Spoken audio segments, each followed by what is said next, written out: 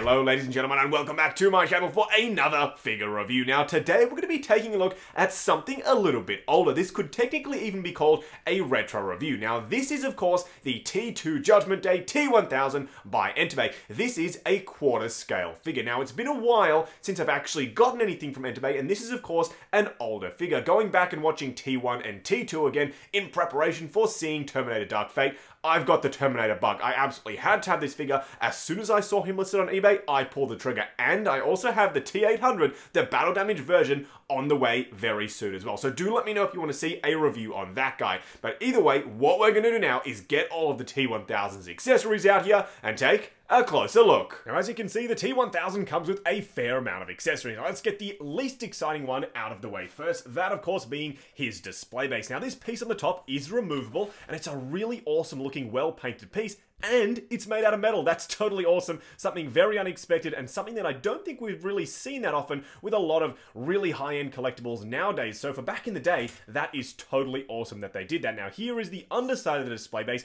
which has that sort of metal foundry, sort of steelworks look about it. And you can see that there are 3 bullet holes in there. Those bullet holes are for the actual little leg grabber, and that's awesome. To have that actual place on the display base that you can plug this into that doesn't sort of look out of place when you don't have it plugged in. They basically look like 3 bullet holes. I absolutely love that, and it gives you a bit of modularity as well in terms of where you want to plug it in. And then of course on the front it just says Terminator 2 Judgment Day. So very impressed with the simple display base here. It is pretty straightforward, but I'm still very impressed. Now let's take a look at this piece here, which is also a pretty straightforward piece. It's just the metal rod that you saw him use in the steel foundry, and he was obviously slashed by as well. This is made out of metal as well. It's really heavy. It's a solid die cast piece. There are protectors on the end because they are relatively sharp, so do be careful if you do actually go ahead and pick this guy up. But I love the fact that they've made this out of the material that it was in the movie. Now let's take a look at his interchangeable boots. These are pieces that I really don't think they needed to include, but I'm really glad they did. So obviously these are supposed to be paired with this piece right here. You place it on there, it looks like he's sort of morphing out of it. There is a bit of a color difference between the two, but I still think it works quite nicely. Obviously the film was made some time ago and the CGI is a little bit dated, so you can kind of play into that with these pieces not quite matching in terms of the color. They do just plug on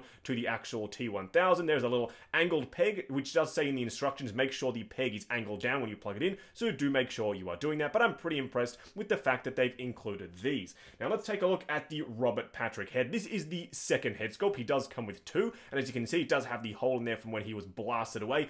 I really like the way this looks, with the eye off to the side with a really evil sort of look about it, and of course the really nice shiny metal on the inside there with a wider opening towards the back. This looks absolutely outstanding, and when we get the figure himself out here, I think you're going to be very, very impressed with the likeness of just the standard head sculpt. Now let's take a look at his sort of, I don't even know what you call this, spike finger hands. They are very impressive, really nicely painted, and there's a nice sort of gradation between the silver and the skin tone where it sort of blends in. I really like the way this looks. The paintwork is pretty nice for a figure that's actually a little bit older. You can see some nice vein work on the inside there, very well painted for back in the day. Now let's take a look at some of his bullet effects. These do just magnetize onto the front of the figure. Really sort of simple engineering, but I really love the way they've done it. The whole upper torso is magnetized, so you can sort of place these wherever you like to make it look like he's been shot up. Either way, that's pretty much it for the accessories. What we're going to do now is get the T-1000 himself out here and take a closer look. And here we have the T-1000 himself, looking like a total badass. I absolutely love the way this figure looks. They've perfectly recaptured all the little details in the likeness. Now, in terms of the paintwork itself, don't worry, when we zoom in and get a closer look, you'll see how good the paintwork is, especially for a figure that's quite a few years old. I'm really impressed with what Enterbay was doing back in the day. Now, in terms of the outfit itself, it's a pretty straightforward design in terms of just being a straight-up police uniform. However, all the details are really well done. The police badge looks outstanding, the name badge looks great, all the little buttons are picked out in silver, the actual way the outfit drapes over the body is fantastic. The proportions look just about bang on to Robert Patrick in the movie. They have absolutely killed it. Either way, what we're going to do now is punch in and take a closer look at that head sculpt. Now, as you can see, I think the likeness is absolutely spot on. Now, I don't own the Hot Toys 1/6 scale version, but a lot of people have said this is by far the superior figure, and I don't know if that's down to it being quarter scale or down to the fact that Enterbay maybe spent a little bit more time getting it just right. However, I think this is totally on point. The paintwork is absolutely immaculate, and for back in the day when this guy was released quite a few years ago, Enterbay were were definitely on the top of their game. This figure looks absolutely outstanding. The way the outfit lays, the body proportions, how simple the overall look is, they have killed it. This guy looks absolutely fantastic. Now, some of these sort of action features, I guess, are these bullets that you can attach to the body. And as you can see, they are magnetic and you can sort of place them wherever you like, and they do just sit on there. And I think it looks really good. When you have quite a few on him, it looks like he's been sprayed by a shotgun or maybe a automatic machine gun or something. It looks totally awesome, and I love it. They have definitely killed it. That was a feature that I think was absolutely necessary for this figure, and I'm so very glad that they did include it. Panning the camera down to give you a closer look at the rest of the outfit. I do have him on his display base. He's a little bit top heavy, and the fact that these boots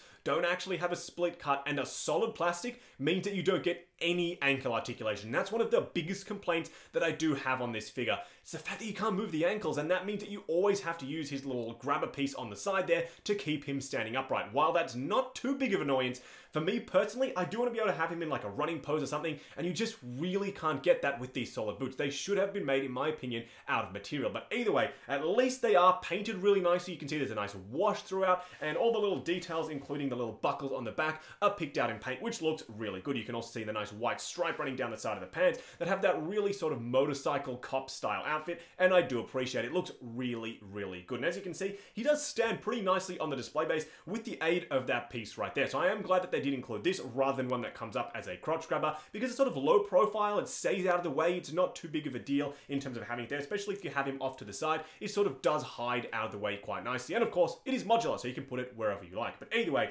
the outfit itself lays really nicely. I actually really like the belt. It looks very realistic. It's got that sort of cinched, sort of outer section to the belt itself. It looks really darn good. So overall, the outfit, the portrait, everything about this figure, I am totally in love with it. Enterbay have killed it. Now for a quick side-by-side comparison, here's the DX10 on the right compared to the Enterbay quarter scale T-1000. Now while this isn't quite the sort of scale that you should be going with your T-800, I still think this goes to show how big and the sort of greater scale of detail that you can include with a quarter scale figure. I think the proportions look a lot better in terms of the actual way the outfit lays on the figure. Obviously it's a different character, but it just goes to show how good the quarter scale figures can look. And don't worry, when we get the quarter scale T-800 in, we will do a side-by-side comparison to the DX10, because I'm curious to see how much better or worse that Enterbay figure truly is compared to the Hot Toys DX10. Just wrapping up on the Enterbay quarter scale T-1000. Now I know this video was a little bit of a shorter review, but don't worry, when we get the battle damage T-800, and if I do a review on it, it hopefully will be a little bit longer, a little bit more in depth, because there's a lot more to discuss on that figure in terms of the detail, battle damage, outfit.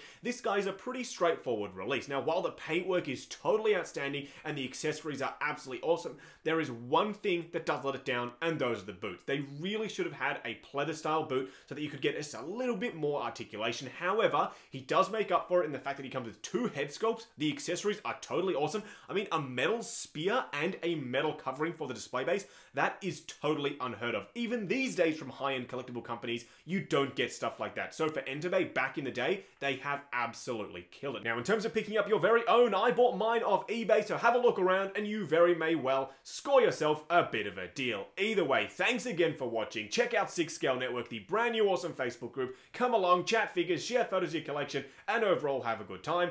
Also check out Justin and Steph, our brand new second channel, for behind the scenes videos, vlogs, and a hell of a lot more good stuff. Link down below. Like, comment, and subscribe, and we'll catch you in the next video.